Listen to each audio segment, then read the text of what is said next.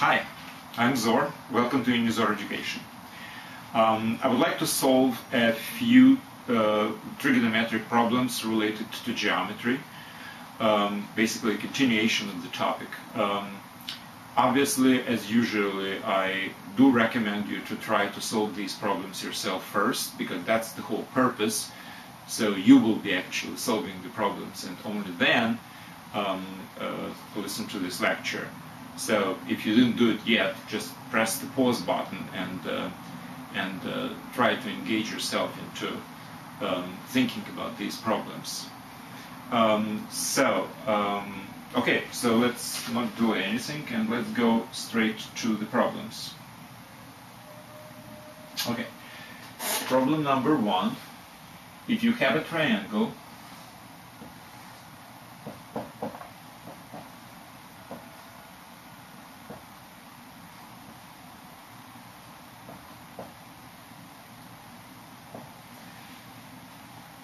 vertices are ABC, angles are alpha, beta, gamma, and three altitudes. The altitudes are HA because it falls on the side A, which is this one. This is B, opposite to the vertex B, and this is HB. And this is HC, falls to the side C. So, any triangle, and I would like to prove the following property. HA times sine of alpha equals HB sine beta equals HC sine gamma. Well, all problems today will be relatively simple. Now, looking at that, I don't know, it reminds me immediately the law of sines. So something should be related to the law of sines. Now, what is the law of sines? It's A over sine alpha equals B over sine beta equals C over sine gamma, right? At the same time, we know that A times the altitude, which is falling to A, it's the same as BHB, the same as CHC. This is double area of the triangle, right? The base times altitude divided by 2, or the base times altitude divided by 2, or this base times altitude divided by 2. So all these are areas. So side times the altitude towards this side is double area. Now, from these two, I can very easily derive this one. How? Well, for instance, HA equals 2S divided by A, HB is equal to 2S divided by B, and HC is equal to 2S divided by C. And if I will substitute in this, I will have exactly the law of sines with the multiplier S everywhere, right? So I will have, so since HA is 2S divided by A, I have this, right? Now this is 2S over A sine B, and this is 2S over B sine gamma. Now, these are equal, right? Because S is just a multiplier everywhere, and this is the reverted or reversed, whatever, inverted law of sines. So law of sines is A divided by sine of alpha equals to, this is B, I'm sorry, and this is C.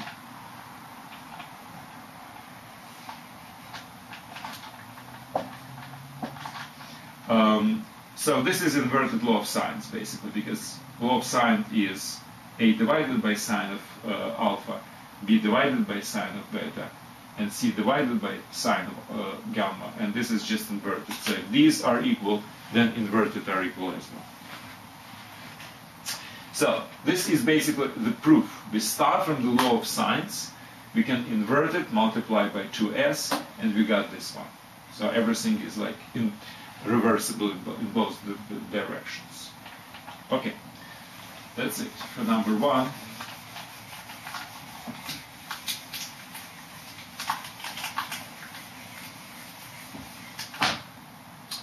Number 2.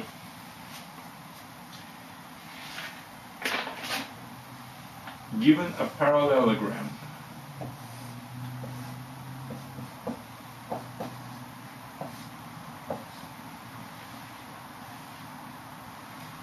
with acute angle alpha,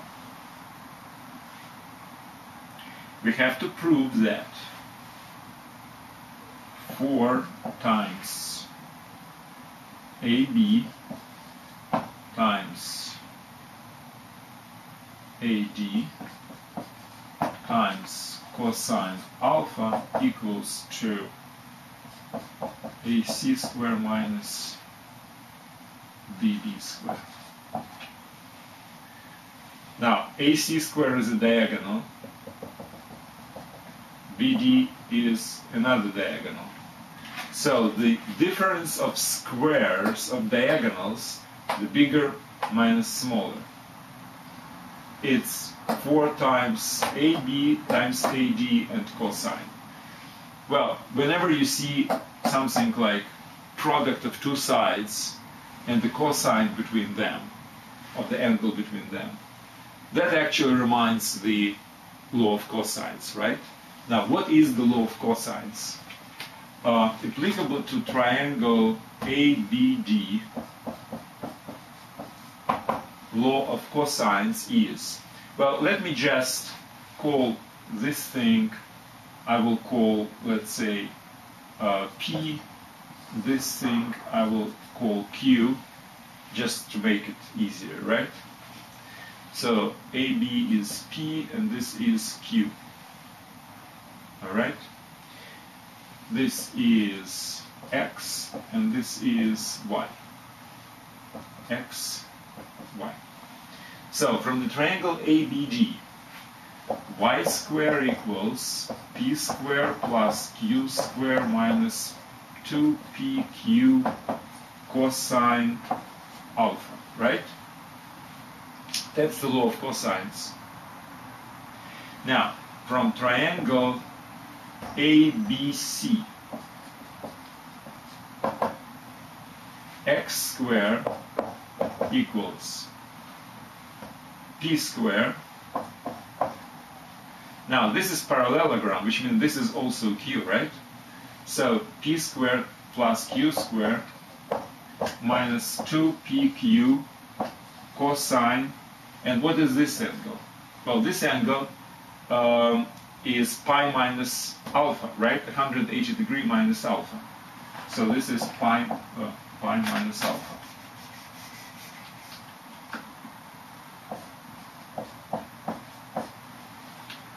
Now, by the way, cosine of pi minus alpha equals to what? Cosine is abscissa, right? So if this is the unit circle, this is alpha, this is pi minus alpha. Abscissa is the same by absolute value, but with a minus sign. So it's minus cosine alpha. So that's why this is equal to p squared plus q squared plus 2pq cosine of alpha. Right? Now, what is AC squared minus BD squared, x squared minus y squared? If I will subtract from this, p squared will be reduced, q squared will be reduced. This is plus 2pq cosine, and this is minus, but I'm subtracting, so it will be plus. So it will be 2pq cosine minus 2pq, which is 4pq cosine of alpha. That's exactly what this is.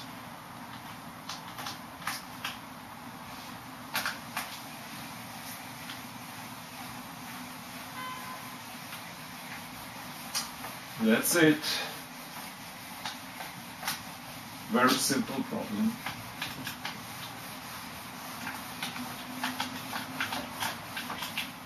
By the way, for the previous two cases, two previous problems, the first one contains sines, and it kind of implied that the law of sines should be applicable. And the second one contains the product of two sides by the cosine of the angle between them. And again, this prompts for law of cosines. And indeed, in both cases, these two theorems did help. Okay, now, let's say you have any triangle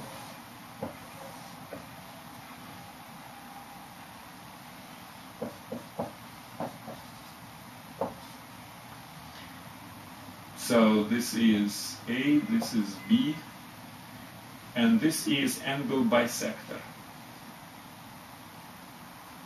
So these two angles are the same, and each one is equal to gamma over 2, right?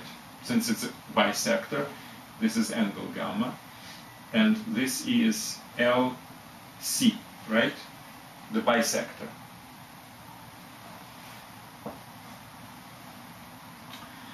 Now, we have to prove that LC times A plus B equals 2AB cosine gamma over 2. So bisector times sum of the sides in between them, this bisector actually goes, is equal to 2AB in cosine. All right. Now, actually, I'm sure there are more than one way to prove this particular equality. The one which I have chosen is, let's just have these two perpendiculars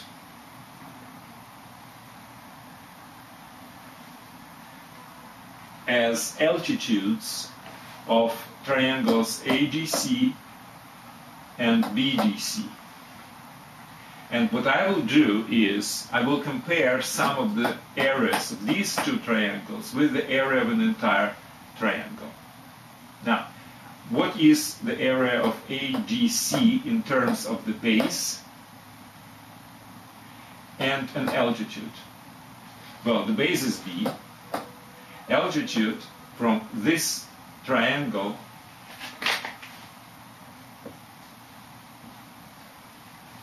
DCM.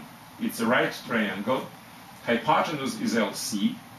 The acute angle is gamma over 2. So I know the DM, the altitude, in this triangle, and it's a cagetus in the right triangle DMC. It's equal to hypotenuse times sine of gamma over 2. So my area of triangle ACD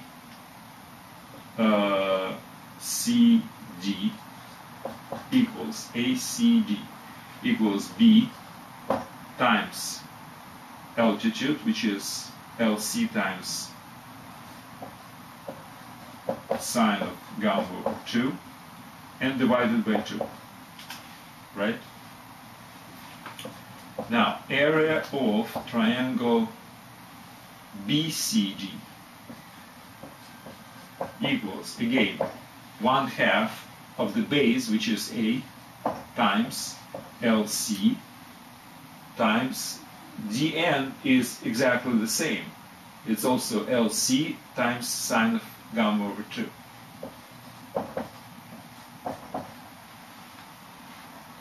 On the other hand, the area of triangle ABC, the entire triangle, is, let's think, well, if I will take this particular altitude, so it would be B, 1/2 B, and this particular altitude is A times sine of the gamma, right?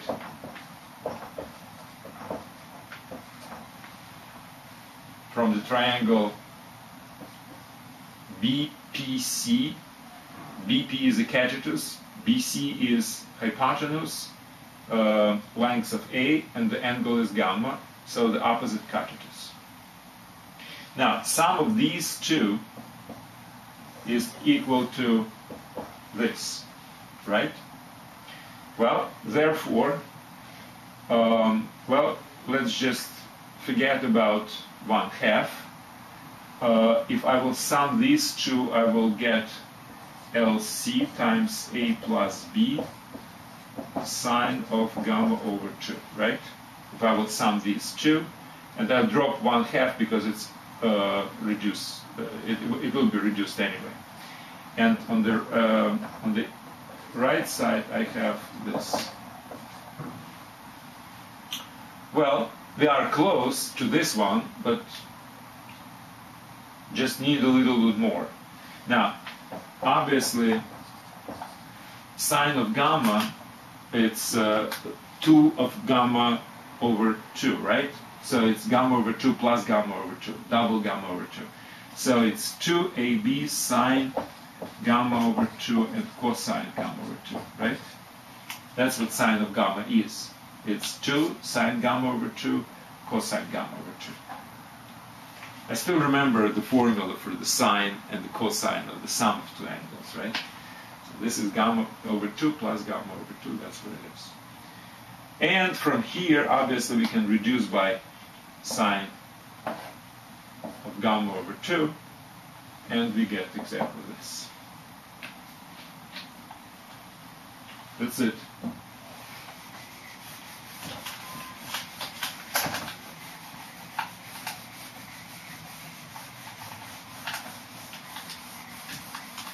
Now, what was interesting about this particular problem?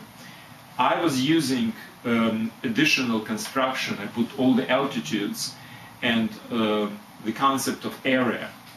I don't know what exactly prompted me to do this. However, we do have to include this bisector LC into some kind of a equality, right, from which we can derive the equality which we need. And, you know, sum of two areas of the small triangle is equal to the area of the big triangle is really an equality.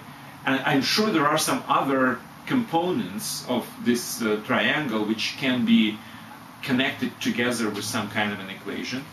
Well, again, the problem can have many different solutions. This is just one of them, and it seems to me it's relatively simple, because all I need to know is that the catetus is equal to hypotenuse times the sine of the angle or something. All right, next.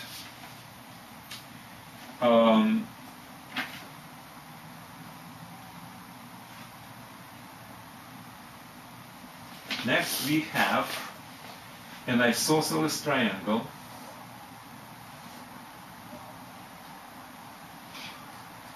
ABC,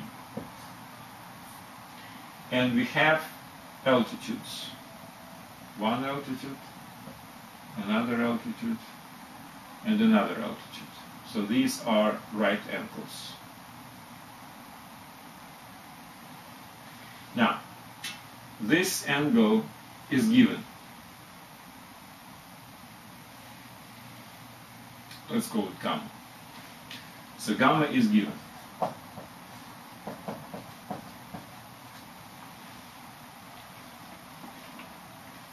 Now, what I have to find out is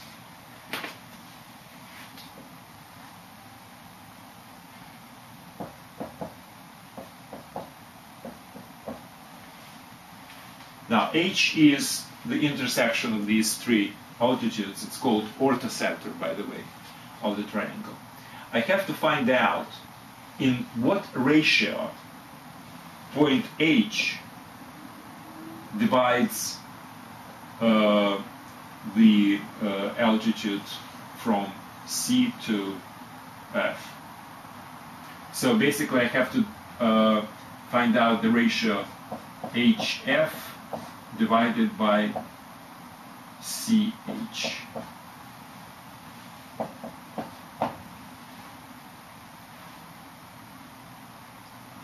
Okay? Now, it's actually quite easy. First of all, this is an isosceles triangle, right? So this altitude is everything. It's altitude, it's angle bisector, it's median of this side, and it's basically the axis of symmetry, right? The whole picture is completely symmetrical because this is perpendicular, so and CD is equal to DB, so point C and point B are symmetrical relatively to this one, so everything is symmetrical. So it's very easy to prove, for instance, that EH and HF are exactly the same. Well, why? Well, for instance, you can consider right triangles AEH and AFH. They have the common hypotenuse, and the angles are the same because the altitude is a bisector, angle bisector as well, right? So everything is symmetrical. But now let's think about it. Angle EHC. Consider angle EHC. Well, this line is perpendicular to this. This line is perpendicular to this. So basically, this angle is the same as this angle, right? Because it's two angles which are formed by mutually perpendicular lines. Now, from this we can obviously, and this is equal to, well, this is alpha, so this is alpha. So from this we can see that angle ECH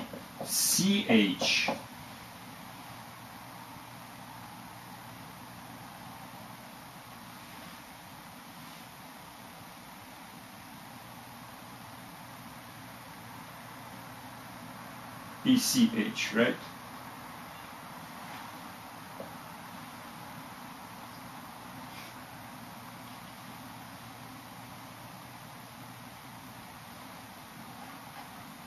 Is equal, basically, pi over 2 minus alpha, because triangle CHE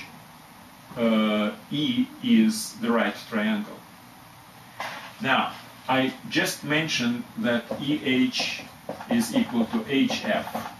This is equal to this, because these triangles are congruent, right? So basically, if you consider right now triangle ECH, it's the right triangle. The angle alpha is something which we definitely know.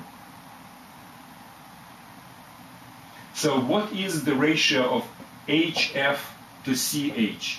It's the same as EH to CH, right? And this is, by definition, a cosine of alpha, right?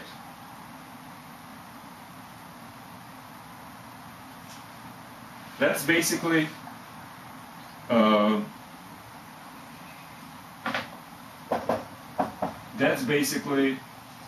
EH over CH, which is the same as HF over CH. So this is what we actually need. The fact that this angle is perpendicular this and this, so this angle is equal to this one. That's sufficient to basically say that the ratio between segments into which point H divides this altitude is the same as cosine of alpha. So as long as one of the angles is given to us, if this angle is given, then we can obviously calculate what this one is, because this is an isosceles triangle.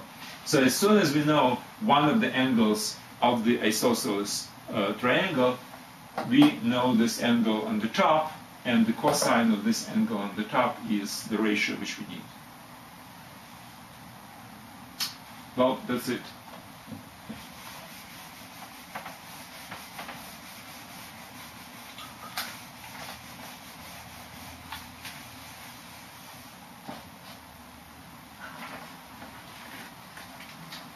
Next, given a rhombus,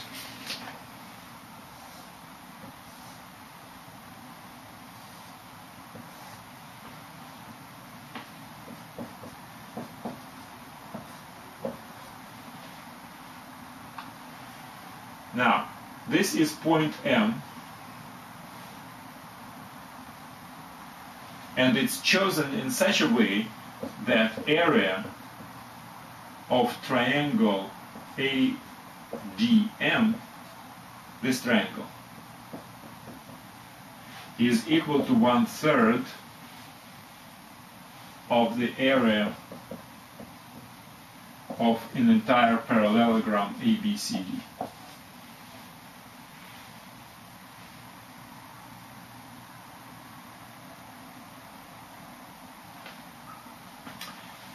Now, what's also known is that the cosine of alpha is equal to 1/4.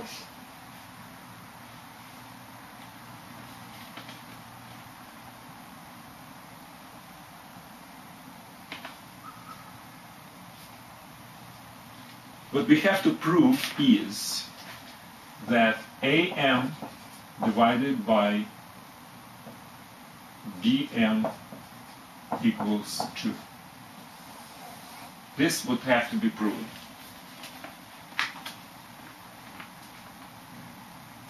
So knowing that the area of this triangle is 1/3 of the area of an entire parallelogram, and knowing that the cosine of this angle is 1/4, we have to prove that the AM is twice as big as DM.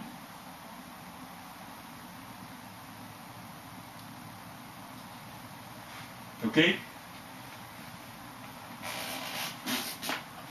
All right. So what I'm going to do is I will put some abbreviations. Let's say this is A, this is X, this is Y. All right. Now, what I will also do, since we are dealing with areas, I will need altitudes. So this is one altitude, MP, and this is another altitude, BQ.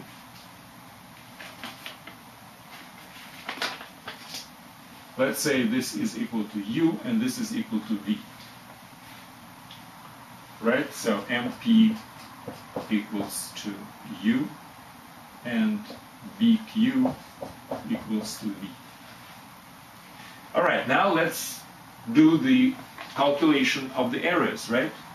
Now, the area of the parallelogram is base, which is A, times height, which is V. So here I have A times V. Or, if you wish, this is a rhombus, right? So all sides are A. And knowing the cosine of this angle,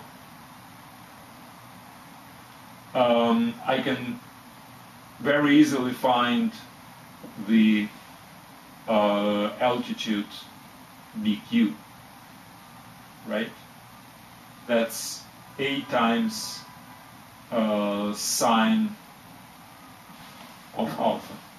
But let's just leave it for later. Now, the area of a triangle is equal to base, which is also A, times altitude. So this is equal to A times U, but it's a triangle, so we have to divide it by 2, right?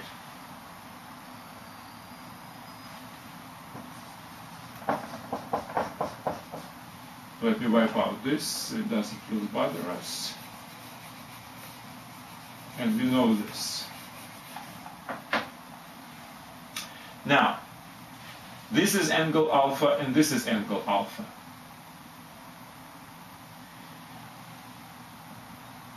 Right? Because this is a rhombus, which is therefore parallelogram, so these are parallel. Now, knowing x, I can calculate the altitude here as well. So, this particular equation would look like this. A times, instead of u, I will put x sine alpha. X sine alpha divided by 2, right? And on the right I have 1/3 a times, and instead of v I will put a times sine alpha. So from here I immediately see that x is equal to 2/3 of a. That's interesting, right? Such a complicated calculations and conditions related to area, etc., and it looks like x is equal to 2/3 of a even without the angle alpha. It's independently. So for any angle alpha, that would be the case. So if I draw the line which cuts off the triangle, which area is 1/3 of the area of the rhombus, then this particular piece would be 2/3 of the side. Alright, but we don't need really this, we need the ratio between AM and MD, right? So, in this case, since I already know this x, I can find out AM, which is y, using the law of cosines, right? So law of cosines says that y squared is equal to a squared plus x squared minus 2ax, and the cosine. Now what is this angle? This angle is pi minus alpha, right? Or a squared plus x squared is 4/9 of a squared minus 2a, x is 2/3 of a, so I put squared here. Now the cosine of pi minus alpha, we already spoken during this lecture, it's negative cosine of alpha, so I'll put this plus and cosine of alpha. But luckily we know what is the cosine of alpha. It's 1/4, right? So this would be a squared plus 4/9 a squared plus. This is 1/4. This is 2 times 2, which is 4. So it will be reduced. So I have a squared divided by 3.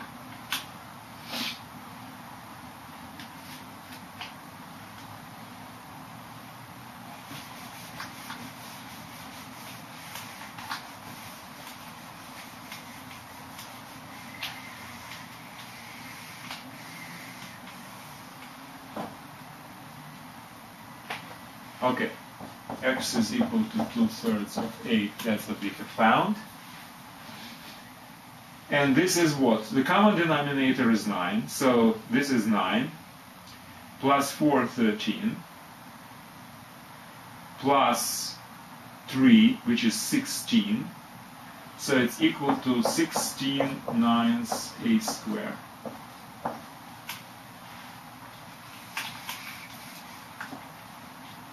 From which y is equal to 4/3 of a. Now, look at this and look at this. Obviously, y divided by x is equal to 2, and that's exactly what's necessary to prove. All right?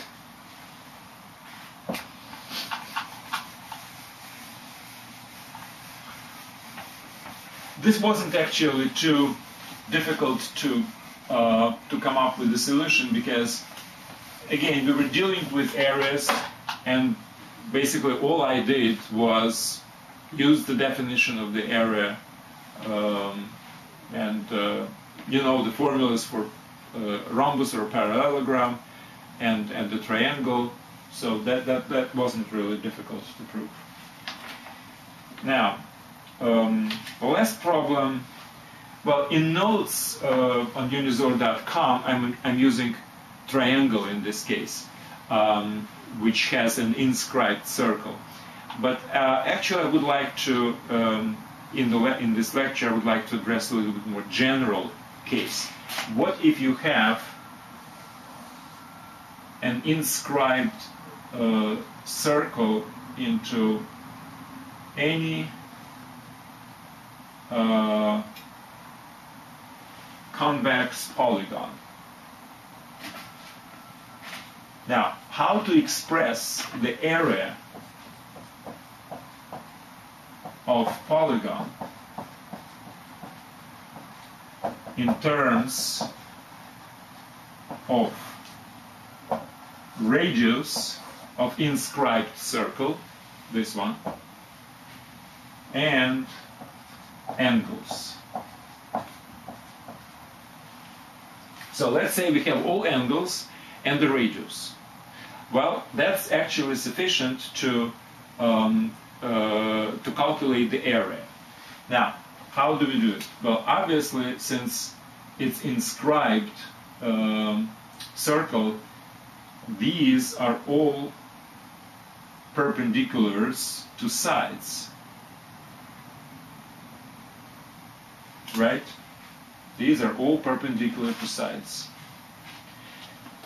Now, if you will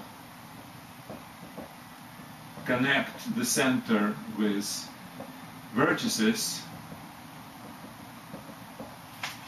you basically subdivide the area of the entire polygon into many triangles. Now, what do we know about each triangle? Well, let's consider, for instance, O, A, B, C, D, E, M, N, P,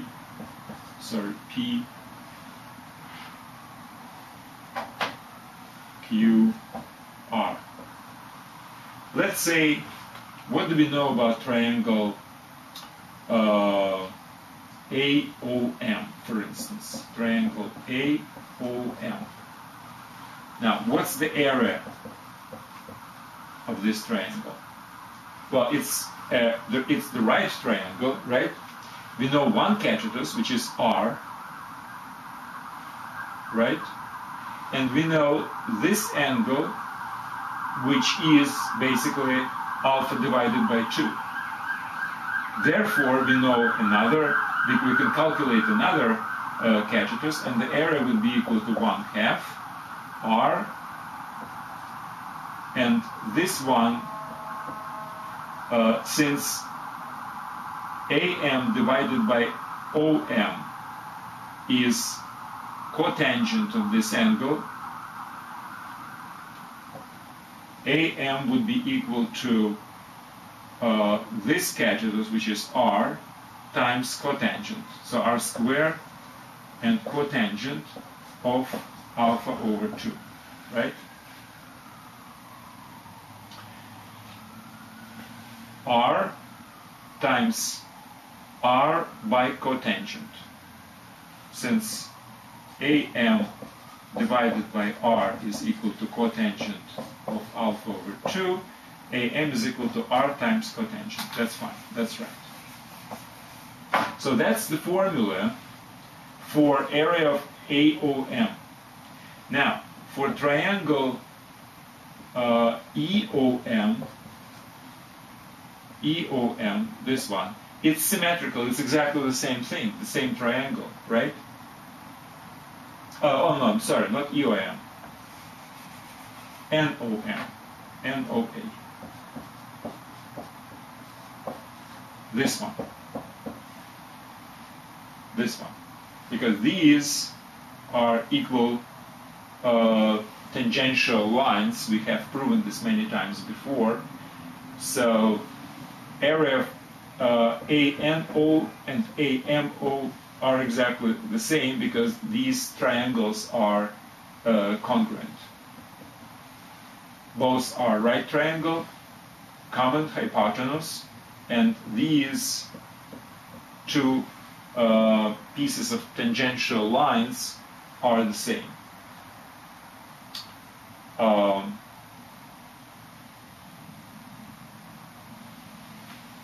This is R as well. So these two triangles are equal, and that's why the area is equal to exactly the same. Cotangent of alpha over 2. So, therefore, the area of ANOM, sum of these, it's some kind of a quadrilateral. ANOM is equal to R squared cotangent of alpha over 2. Now, absolutely similarly, the area of quadrilateral, the next one, BPON, this one. It's the sum of these two triangles. Again, triangles are exactly the same because they have the common hypotenuse, and these two catetus are radiuses, so they are equal. So this catetus, this catetus is equal to this catetus, so everything is the same, congruent triangles. And the area is R squared cotangent of, in this case, if this angle is beta, it would be beta over 2. And I can continue this thing for all these quadrilaterals. This one, and this one. So basically what I have is the total area, if I summarize all of them together, would be equal to R squared times sum of cotangents. Cotangents of alpha over 2 plus cotangents of beta over 2 plus etc. All angles are supposed to be taken care of. So if I know the angles and I know the radius of the inscribed circle, I can calculate the area of the entire convex polygon into which this circle is inscribed, using something like this. Now, obviously, the very last angle I don't have to